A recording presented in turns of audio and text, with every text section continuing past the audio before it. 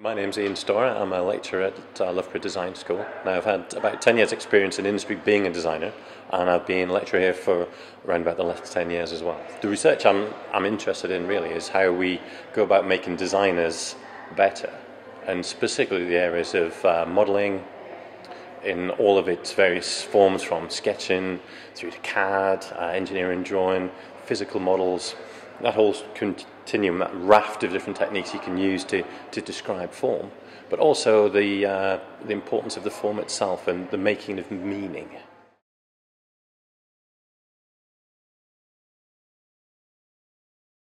Trained in the late 80s and early 90s, and if you think back then, really the sketching was pretty much all you had, unless you had a lot of money to buy the CAD systems, which at the time were very technical and largely impenetrable unless you're also a computer programmer. The things you were stuck with really are engineering, drawing and sketching. It's changed massively because now we have all of the digital domain. There are programs such as Illustrator, Photoshop. There's the myriad different permutations of CAD, from sort of surface model based things such as Alias to more of your solid modeling, SolidWorks per engineer and so on. So there's been a lot of change which impacts hugely on how we teach these things.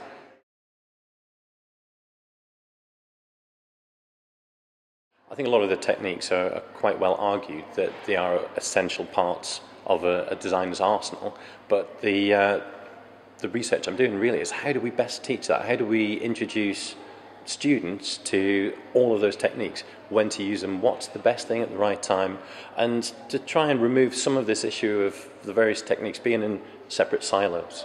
I think traditionally things have been taught in, here's some sketching, we'll do some CAD, maybe some engineering drawing. There's been quite a lot of discussion in the research about the role of sketching. Is this an antiquated thing? Do we still need to be doing this? And it's a fairly good question. Now we have all of these other ways of doing things. Do we still need to sketch? But in discussion with some of the leading consultancies in the UK, pretty much the first thing they mention is the sketching ability of students. They don't want to employ anybody who can't sketch. Now, maybe this is just a hangover from the 80s that the people in positions of power had to do a lot of sketching, and it's what they're after. But for us, as we're training, hopefully, world-beating designers, we have to make them employable straight away. So expert sketching is part of what our students have to do. And a big part of my research is enabling them to do that.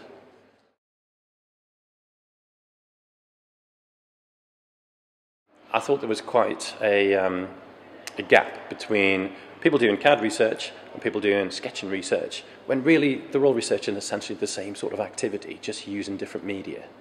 So really what I've tried to look at is to teach the students to embrace the sketching as a very similar process to model making by hand or CAD modeling. And to facilitate that, if we look at the things that we can't change, so engineering drawing, there are a certain set of regulations you have to follow to produce your engineering drawings, and CAD packages, well, there's millions are invested in setting them up and how you operate them and so on. And there's certain modeling strategies that you have to partake in. So what I'm trying to do, the sketching teaching that I do, is pretty flexible. We can teach it in a number of ways, but what I've tried to do is link, as strong as I can, the engineering drawing and the CAD through the medium of sketching.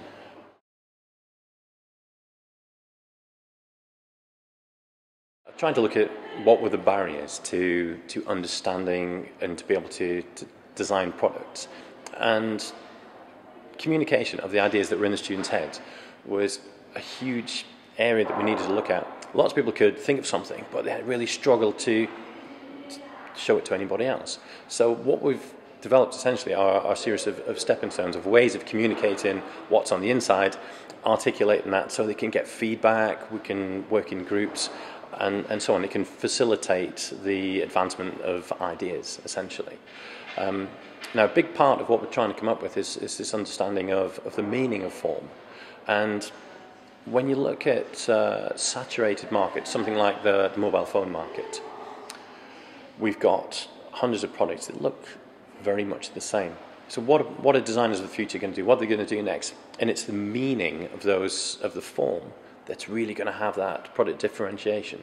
So in the ways that fashion design, as people express all sorts through the things that they're going to wear, that designers can use a similar sort of method in a way that the product that they're coming up with is projecting a certain message to everybody out there. So what we're trying to do with the analysis of existing objects and this making of meaning strategy that we've come up with really is to give them the tools to thoroughly think through all their designs and to have some sort of ammunition that products do have a meaning and they can articulate that and synthesize it appropriately. Okay, what we have here is a design by a third-year student for a children's watch that encourages social play. Now, what you can see, referring back to some of the modelling strategies we talked about earlier, here we've got some elevational views, referencing really back to the engineering drawing work. We've got sketching used here in largely a digital format to communicate some construction, how this thing's all going to fit together. We've got over here just a sample taken from a sketchbook where the students coming up with a design. You can see we've got some annotations here where they're just discussing it with themselves and with other people. Some use of sketching to help describe some of the ways of operating it. And what we also have, if we look a bit further down here, it's a product for children. So some of the imagery here, this making of meaning work that we talked about, if we pick up on some of the really appealing, innocent face on the front of the bottles here, and we look back at the product there, he's captured a lot of this sort of non-threatening and this engaging form. Especially, I guess, if we look at some of these as well, we've got cute characters. If we look at the shapes, we've got very soft, smooth shapes. There's not a lot of hard edges in that work there. So we look back to the project here. Again, he's learnt from the collected imagery here and applied this directly into this design. So there's part of the sketch development work.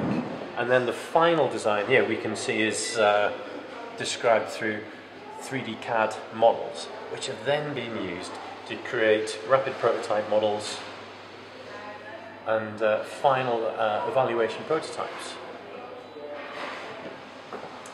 Moving on, again we can see examples of a lot of the same sort of things I've talked about. We've got some of the sketch development work here, some of the engineering drawing work just on that part there, and again a lot of the to ensure that the product communicates the right sort of feeling, making the right meaning.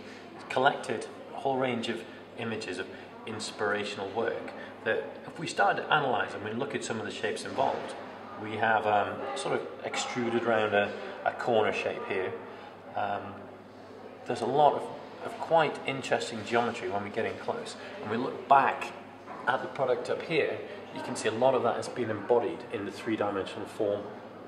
So again, the student is using this sort of continuum of modelling techniques. We've also got some three-dimensional, some physical modelling here, where they're trying things out, testing things, using the final model to actually perform some ergonomic evaluation. Okay, now over here, again, we've got more examples of the same kind of thing. So here we've got some design thinking and evidence. So he's used a lot of sketch techniques just to work through different ways. How's this going to connect together? How will we open it? What about the straps? There's a whole range of stuff happening over here. Here we're looking at a little bit more on some sort of structural thoughts. How's it going to attach to the bicycle? And again, he's examined a whole range of objects here to provide the correct design inspiration to base all of his design on. So we've got a lot of objects that physically move. It's a cycling product. We looked at cycling at sort of slightly armoured protective gear. Some beautiful Oakley glasses there. Looking at some of the surfacing and the bright colour idents on there, which we can see embodied in the final design here. So again, using that sort of continuum of 3D models, sketching, and evaluation prototypes.